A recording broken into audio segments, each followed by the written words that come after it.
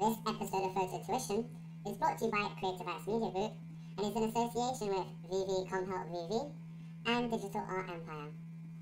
Alright guys, episode 4, we're going to talk about a hue and saturation tool. And this is quite important because it's fun to use and yeah, okay. Put yourself in this situation. Real story, true story. You have a pet caterpillar, yeah? And it's just a normal color green, as you can see in front of us. Let's say this is my pet caterpillar, Jilly John John Bomb. Okay, that's his name. And basically, he's green. And I want to show off to all my friends online and all this and that my caterpillar is pretty ghetto. So basically, we can use hue and saturation to basically change the color of my caterpillar so he can be ghetto. Yeah. So basically, this is what I'm going to show. I'm just going to load a little selection that I made. Okay. With the hue and saturation, we can change the color, and I'll show you how to do it. We can either go image, adjustments, hue and saturation, or we can use the shortcut. Okay?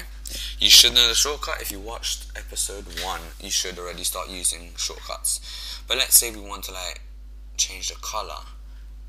Let's say we want it to be a pimp purple. Alright? And there we go.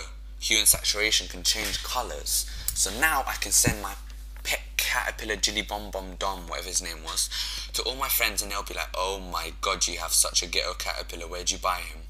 And I'll be like, well, you know, he like ran to me, he like fights aliens, and I tend to talk a lot of rubbish in these videos, but it's okay.